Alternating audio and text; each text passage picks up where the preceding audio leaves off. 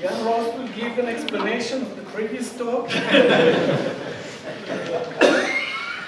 Okay, so fast multiple ionization in extended systems is the official title, and we'll see how that relates to the previous talk. No, it doesn't. Okay. Actually, it does in terms of C60 a little bit. Right. That's that.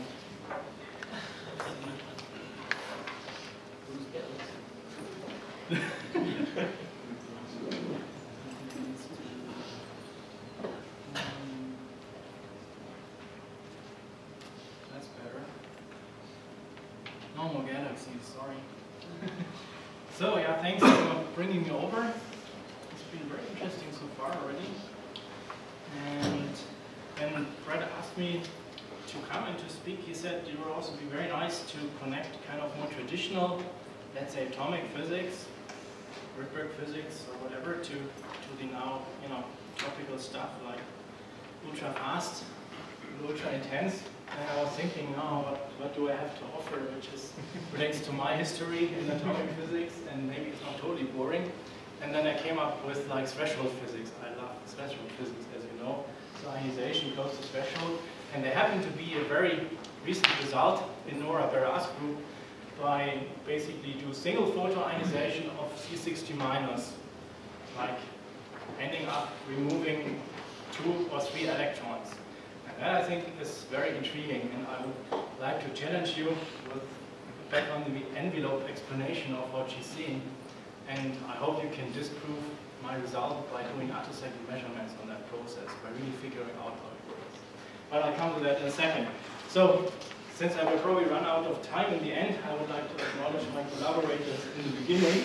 And that's of course always Ulf Salman, who has been instrumental for many years in the cluster business in my department.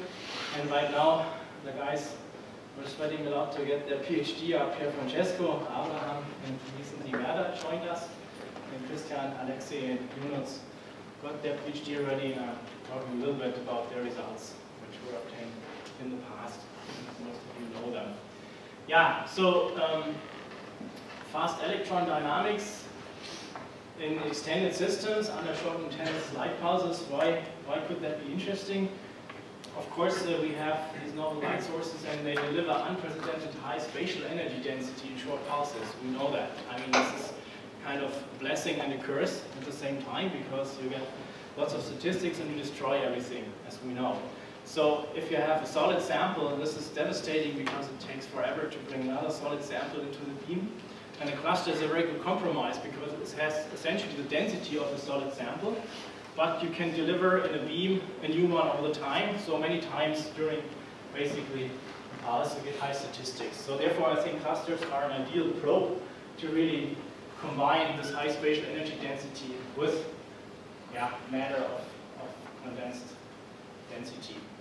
And you deposit, of course, a large amount of photon energy into the system. That's what we want, and we see how this is distributed, how it works. Eventually also to learn how we can do that without too much damage in order to be able eventually to image the system at the same time before it actually goes broke.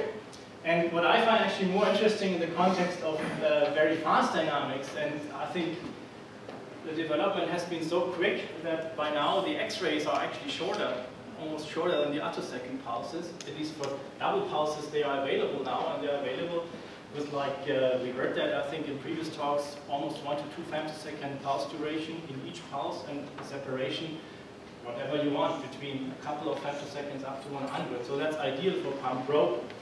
And the question comes up again, what can you actually learn from these very short pump probe pulses? And I think it is more obvious and more, how to say, intuitive for the X-rays that you actually will have dissipative processes and eventually even incoherent dynamics. And my quest has always been the interesting part, what you can learn from time-dependent dynamics in the ultrafast are dissipative and incoherent processes. Because there, after a very short time, the dynamics is over. But if the dynamics is coherent, Then you actually do a Fourier transform, and as long as you can measure everything, you get an equivalent information in the energy domain. So this is not so interesting in a sense. Very small systems which are coherent, you can maybe more elegantly observe in the time domain, but essentially you don't get more information out.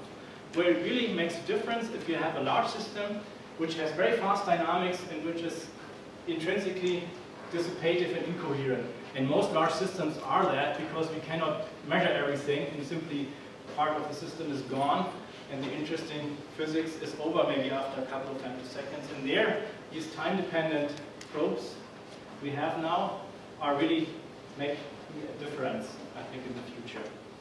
And of course, what's nice is if you pump a lot of energy into the system, you can treat it at least after you've pumped in the energy, and we always kind of keep secretly our ways how to pump energy into the system, but the subsequent dynamics is almost classical. Yeah? And the guys who have known me for a while know that I love to do classical mechanics for quantum systems, and that's the right way to apply that here. And of course, we're after new phenomena. And I said in the beginning, you know, an attribute to Brett, I want to discuss a much more gentle process, single photon multiple ionization near threshold. And there, the interesting fact or question is, how is the small photon energy transferred to several electrons? And what turned out essentially as a result of this experiment, this was not planned, that a very good way to do that is to compare basically the negative ion with the neutral species for the same number of electrons removed. Because the negative ion has a very, very loosely bound electron with very small energy, and this is kind of a very good spy for what's going on with the dynamics in comparison to the neutral. And this is what I would like to illustrate to you now in the first couple of minutes. So multiple electron removal in C60 and C60 minus near threshold with VUV photons. How the hell does this work with VUV photons near threshold? Well, the reason is very simple. Essentially, this is the process. So you have your C60 shell, you come in with a photon, and you get a photoelectron, right? And this goes somewhere, kicks out another electron, goes somewhere else, next electron is out, and let's say in the end, the photoelectron and the last electron leave. So this is roughly the process. Of course, the big question is, where actually does the photoelectron go? Does it go there? Does it go? Where does it go? Is there a systematics behind it? And I try to convince you that with a little bit thinking, without any calculation, one can figure out where these electrons go for 2 and 3 electrons. Okay, and in C60 minus, and that's a nice point now, you have this additional valence electron which is kind of diffuse or which is kind of on the outside somewhere. And this photoionization dynamics is not affecting the valence electron, right? Because the dipole is coupling, of course, to the more tightly bound electron. So eventually this extra electron is a spectator electron, which will tell us in comparison to C60 what's going on. Okay, and the spectator electron has a double role, and we will see that in a minute. This is already the result, the experimental spectrum. So what you see here is, as a function of the photon energy, very standard photoelectron spectrum, kind of the well-known original one for the neutral, C60 going to C60 double plus in green. And the same thing for the neutral going to triple plus, so 3 electron neutral also in green. And then red is the new experimental results from Nora's group. And this is here shown in red. And what you see, of course, is it looks a little bit different. Actually looked very different, and this was not known at all because these guys, this is Ralf Wielet's team, they gave their results only on a log-log plot. So nobody came actually to the idea that this could be similar. But it's identical, I will show you if you stretch it the right way. And the second difference really is here that, of course, you have a shift in the threshold. And this is simply what the spectator electron also does to you. But the interesting part is the shift is by far not as big as you would expect because you're really attacking the same electron with your photon. It's not the loosely bound valence electron. I mean, the true threshold is somewhere here, but the yield is vanishingly small. So this is called the appearance threshold, where really the dipole response kicks in. Okay, so now what does the spectator electron do? We simply, it scales essentially the energy axis. So if you stretch the energy axis the right way, and if you shift it by this appearance threshold difference, you get out this result. So essentially this is kind of identical for the negative ion and the neutral one after scaling. And here, so this is the theoretically predicted scaling, and it agrees totally with the free fit. In this case, the free fit would produce this one, and the predicted scaling would produce this one. So there's a bit of a freedom in the experimental scaling, which is not so easy because they have to subtract their threshold. They don't know where the zero is. That's really not that easy. But anyways, I think you see it's kind of really remarkably similar. So this actually gives you, of course, reason to think about it and maybe to think about the role of the spectator electron more closely. And essentially what this does, going from here to here, is a linear transformation of the energy axis, so a scaling, essentially a stretching of the negative ion spectrum, and of course the shift of the threshold. In these two parameters, I can now calculate analytically in like 2 lines. But it takes like an hour to explain that. It took me a long time to figure it out. So here's the process. First, the scaling factor. The scaling factor is relatively simple. We did that before for helium, comparing photoionization of helium with electron impact ionization of helium plus. There you have a similar phenomenon. So what you need to do is, of course, you need to consider the process I sketched for you in the beginning. The photoelectron is created by absorbing the photon and it subsequently knocks out additional, electrons. This would be really spectacular. And the energy scale is given by instantaneous binding energy, so it makes sense to define a dimensionless energy axis, which is given by the actual photon energy divided by this energy scale. Now, what is the energy scale for the removal of 2 electrons? Oops. We know that the binding energy for the valence electron to be knocked out is 7.61 eV. This is the HOMO, if you wish, because the photon has been going to HOMO -1 because of dipole selection. Yeah, it's large dipole matrix element. So essentially, this would be then our scaling for the neutral. And now in the negative ion, we have a choice. We have the valence electron, which is screening. The negatively bound electron here is 2.66 eV binding, and the normal valence electron. And basically the average binding for screening is just half of it, we can say. And therefore, this is the scaling for the negative ion. And if you want to match now the energy scale of the negative ion to the neutral, you have to take, of course, the ratio as the stretching factor beta. And this is what we do, 1.48. This is what I showed to you here. That's exactly done here. It's 1.5. And the same thing is now for 1.32. I will show you in a minute for 3 electrons how does this work. Very similarly. So now for the pair to be knocked off by the photoelectron, you need 19 eV in the neutral. And in the negative ion, again, you have additionally available your spectator electron, so you need 2/3 of that. This is wrong, so 5.14, sorry, it's a bit early. But the ratio is correct, it gives you 1.32 in the end, if you basically divide that by this one. So this is the first part, and now for the second part, for the threshold shift, this is a bit more tricky, and you might not follow me in that one, but it's a proposal. Okay, so in the negative ion, we know, of course, electrons get easier out because the spectator electron screens the positive charge. That's a fact. That's simply true, and this is also reflected by the threshold energies. The process we have looked at already is photoionization, followed by sequential electron impact ionization. And the only question is, can I determine, just by thinking, where on the shell of the hull of the C60, which ion is actually hit by photoelectron? And this would then give me information about this threshold shift. So let's think about it. Yeah? So we have first this ionization, which happens somewhere. The photoelectron is created. And at the last ionic site of the ionization, there's an electron created. Of course, because at the last site, the photoelectron and the kicked out electron leave both of them. And both of them have very little energy because it's near threshold and all the energy is used up. So the last pair leaves really slowly.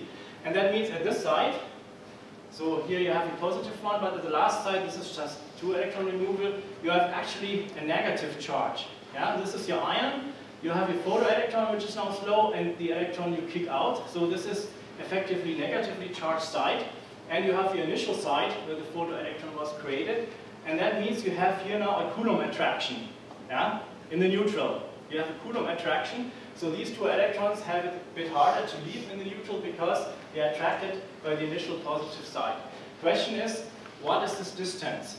Now you can think about it, what this distance is. And essentially, before I do that, I should tell you why I do all this. That is, now if you go to the negative ion, then we have our spectator electron around. And the spectator electron, what will it do? It will screen our initial positive ion, right? So this makes it neutral, and that cancels this attraction.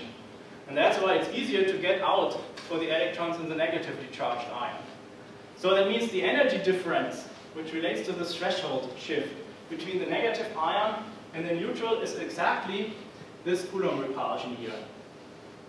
And now the question is, where does it happen?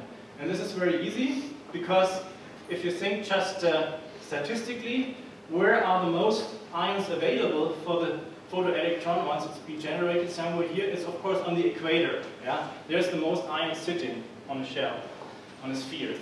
And therefore this distance is simply the square root of 2 of the radius of C60. And if you do that with the valence radius of C60 given by 9.75 eV, you get the result I'll show you later. It gives you exactly the shift which has been measured experimentally for the threshold. So that's 2 electron removal. 3 electron removal is totally different, which is a bit hard. This took me really a while to come up with that one. So for 3 electron removal, we have this intermediate state that you have the photoelectron, and this makes an impact ionization on some other site, wherever it is, before it comes to the final knockout, another impact ionization if you wish. Now we know for impact ionization the most probable angle is 0 degrees, just forward scattering. Now you have to think which geometry, which site basically on the C60 shell, which ion site does allow you to fulfill that most closely that you can do forward scattering. That's the next neighbor. Whenever you go to some other site, the angle will be more sharp here between this one and this one. Yeah? So it's really the next neighbor which does that. And the next neighbor has of course the average carbon-carbon distance. And essentially this is then almost double this distance. So here the decisive Coulomb attraction which happens between the first and last site is now twice the basically carbon-carbon distance. That's 2.73 atomic units, and if you do that and find out, you get roughly 5 electron volts in 3 electron removal, and for this case you get 2 electron volts, and this is what they came up experimentally with. So this is really extremely close. And the scaling I showed you, this was also working fine. So this you can now believe, and if you don't believe it, please measure it, how it really works. It would be fantastic.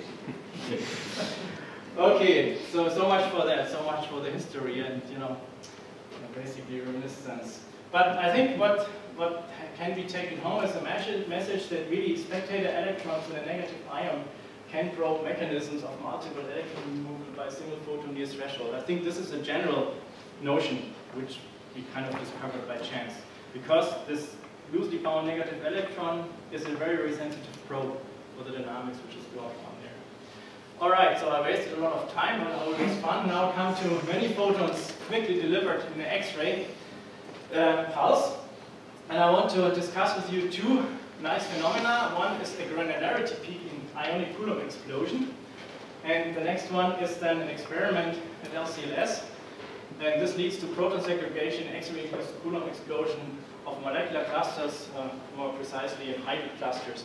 And that ties very nicely in with what Artem was talking about, and also Kiyoshi in the molecule. Essentially, that the protons go out very fast. So the phenomenon is really related to that, what's been seen there. So this is maybe a short notion for also the younger people in the audience, if there are some there.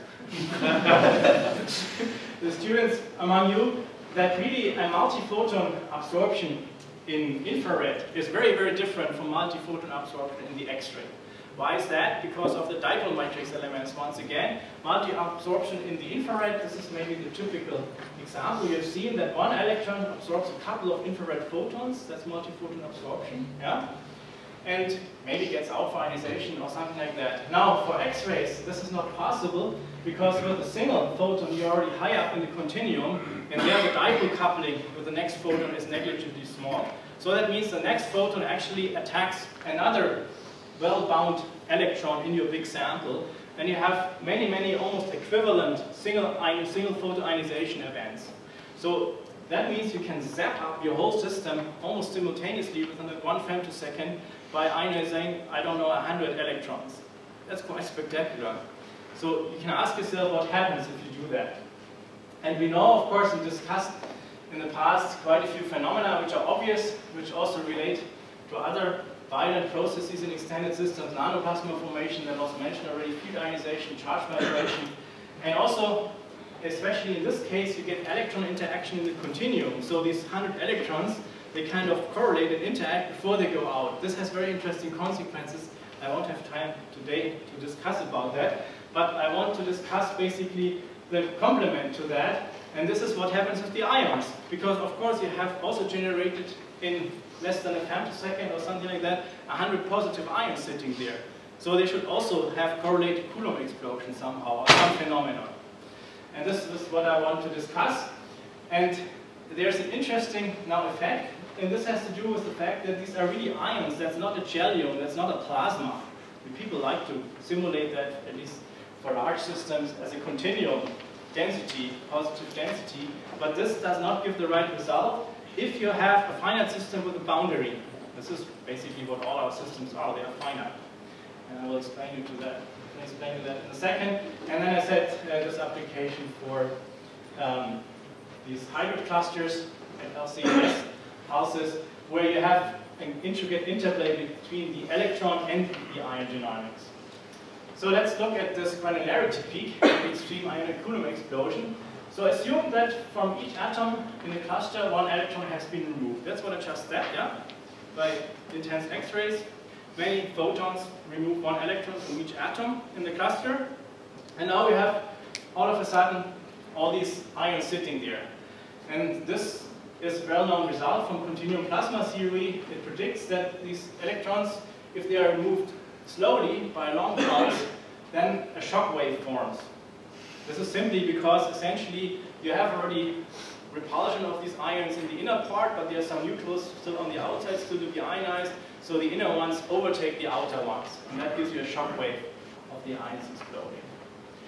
Now, if you do that very fast, that means all the ions are available almost at once, then this mean field theory tells you that there's a characteristic square root of kinetic energy dependence of the spectrum, the ionic spectrum. This you can derive relatively easily. Question is now, is this really true for a realistic system which contains a finite but large number of ions? Now, of course, it's not true. I'm not telling you that. So the real situation is this one and not this one. And the answer is actually a little bit more complicated. It is true in certain limits, and it really depends, like always in physics, on a relative ratio. Yeah? You have to say, basically, what does granularity mean? I mean, what does it mean that there's empty space in between these ions? What is this length of the empty space compared to what? And compared to what is actually the thickness of the edge. This is where the ion density decays to 0. What's this width? Yeah? This you have to compare to basically the density of your ions, and this tells you if you have kind of a continuum system or you have really an effect of this granularity of the fact that you have different ions. And here you see that now illustrated if you have basically now a short pulse. This is this plasma theory, and you have complete ionization before Coulomb explosion starts. Yeah? That means you have a kind of a here box-like ion density, very sharp, monoprotonically increasing force, and your spectrum would evolve something like that. So you have Coulomb explosion, and this is now the square root of E energy spectrum, which you can calculate very easily from the density. Now, on the contrary, if you would have a long pulse, then the Coulomb explosion starts before ionization is finished. You have longer this box density, but it's kind of a soft density decreasing of the ions radially, and this gives rise to a non-monotonic force, and you get this shock wave because the inner ones overtake the outer ones. That was kind of proposed or predicted in 2003. So, and this is what really happens. So this is N ions which suddenly explode. N is 1,000 in a Leonard-Jones type of cluster where you ionize it basically ideally at a time. And then you see, you get this orange kind of shaped energy spectrum for the ions. This scale with the maximum energy you would expect from the mean field here. So this is the mean field result, the square root of E. And of course it looks like a shock wave, but it shouldn't. Yeah? It should not whatsoever, because it's very fast. It's not slowly. So what is going on here? That's of course the question. And this is what I do not put into context for you here, but it's for people who do DFT and so on. It's very interesting. You can actually kind of simulate this effect with a mean field theory amended by correlation hole around each of the ions. Then you get already this kind of black spectrum here, solid line. Anyway, so we do it the real way and want to understand what's going on. And that's now an overview of what is really going on. What's plotted here is now lots of these spectra I just showed you, where here the pulse length is varied, and here you see the energy spectrum. Yeah? And the shock wave is here for long pulses, and here's this new phenomenon, what I just showed you with the orange spectrum for very short pulses. And that's really different. It's a totally different phenomenon. It's characterized by different dynamics, and it kind of gives here turnover between this and this one. And of course there's a scale to make it universal. The scale is here simply the time it takes to double in Coulomb explosion the size of your system. And this is the energy we had already, the maximum energy which can be obtained. Now how is this different? This is our shock wave, we know it, and this is its granularity peak. And the difference is really, where this comes from, is that in the granularity peak, what you have is essentially at the edge now, you don't have the sharp distribution. You have basically a missing part on the outside, and here an additional part on the inside, and that basically kind of puts your ions together close to the surface. Yeah? And this happens right away, because right away you create some ions also on the surface. And this is now the difference in these two phenomena. The shock wave takes time to develop, because the inner ones need to take over the outer ones, while this granularity peak basically emerges right from the beginning, once you start to have ionization. And this is the signature, again, an ultrafast signature, which eventually one could measure. So this is here the time dependence. You see the shock wave in relative time happens relatively late, but the granularity peak develops right from the beginning. So this is this spectrum here, and that's the real time dependence, and this is this spectrum here, it's real time dependence, right from the beginning. And that's really the difference in the signature of these two phenomena. Okay, and how can you rationalize that? Of course, you could say that's a structural property. You can model that by the sharpness of your ion distribution. You can do that, for instance, if you model your ion distribution by a Fermi distribution with a certain edge width R, and then you get this one here. And this can simulate simply by changing the pulse length of excitation, right? If you make the pulse length long, then you get the limit where the shock wave appears. You have a soft edge. If your pulse length is very short, you have basically a very sharp edge, and this is this picture I had in the beginning. So essentially, ultra-fast techniques allows you really to investigate or simulate structural properties here of such a finite system. All right, so that was the first part of the ultra-fast. You can read that here if it was too fast.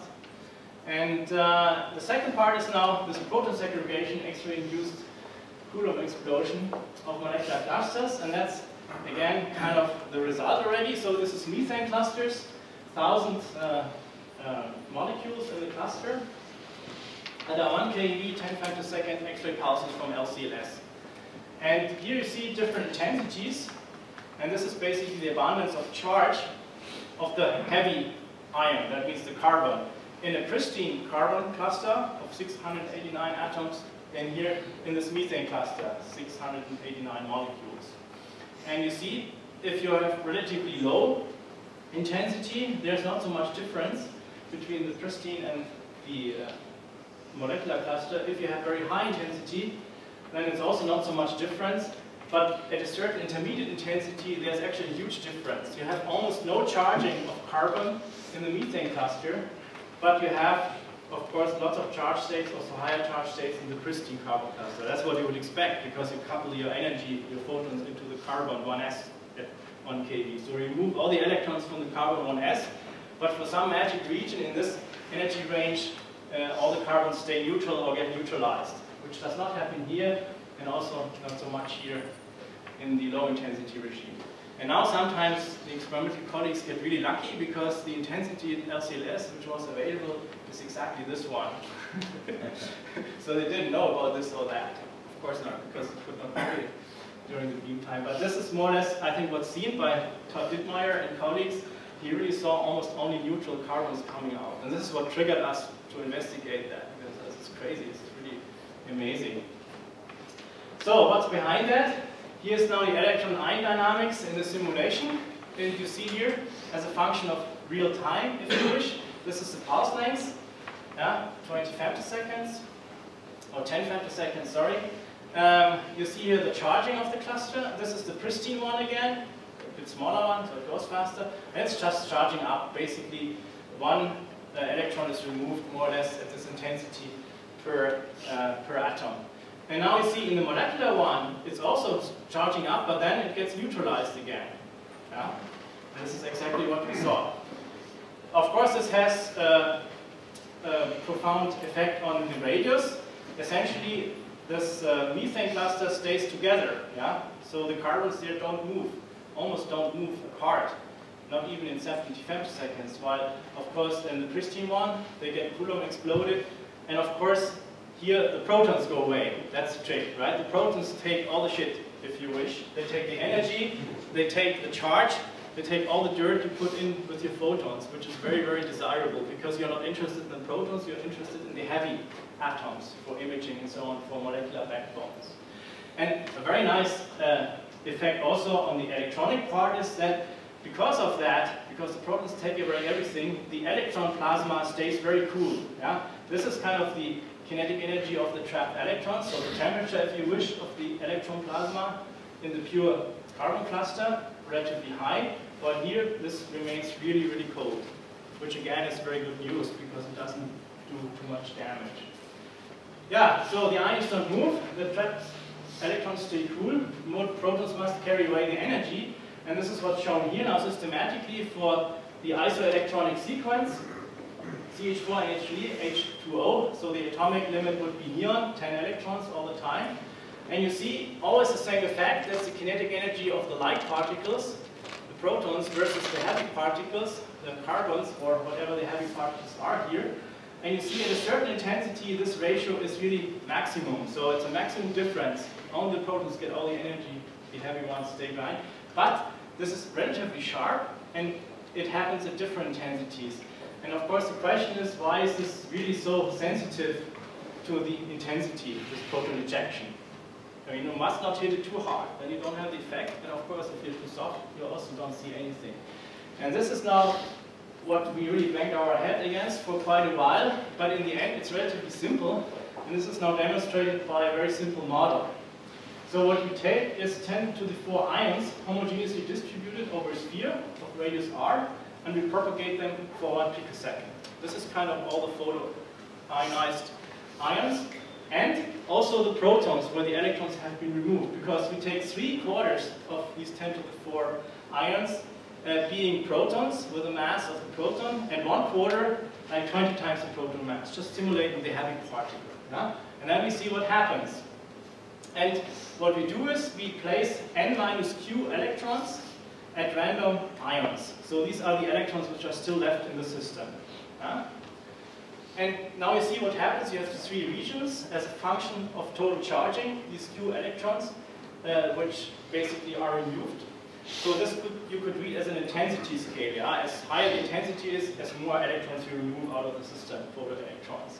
And then you see you have 3 regions. This region where nothing much happens in this ratio of separation of protons and heavy particles. Then you have this region where you have this maximum separation, just what I showed in the 2 calculation. And if you are too high in charging or in intensity, again, nothing much happens. So that really resembles what we just saw. So the simple model apparently accounts for the main effect. And then we can understand relatively, still not so easily, but we can understand what's actually happening. And this is tried to be visualized here. So this is a plot where the particles which Coulomb explode are shown with their initial location within the sphere. So this is in the center, and this is more to the basically edge of our cluster. The radius is unity here. And the black line is what you would expect, where the electrons can screen all the ions, depending on how strong the system is charged. Yeah? If more and more electrons are removed, of course, a smaller and smaller part, smaller and smaller sphere of the ions can be screened, because the electrons are gone. So this is what you would expect. And the light ions, basically the protons, they are gone, more or less. This is what you expect. And they're actually gone even within the screening radius. And that's now what's new, because they have different masses. While the heavy ones, they stay. They stay even beyond the screening radius. This is what you would not expect. And the reason is simply that in this intensity interval, or global charging interval, that initially the protons start to move right from the beginning, even in the interior. And once they start to move, they cannot be screened effectively anymore. And that means you remove the protons, but you have more electrons available because of the global charge balance for screening. And that is now for the benefit of the heavy ions, the carbon ions. So more of them are actually screened and stay behind where they were initially, as you would expect. And this gives you this large neutralization rate, or basically the fact that the heavy backbone of the ions, the carbon ions, really stay basically where they are and do not Coulomb explode.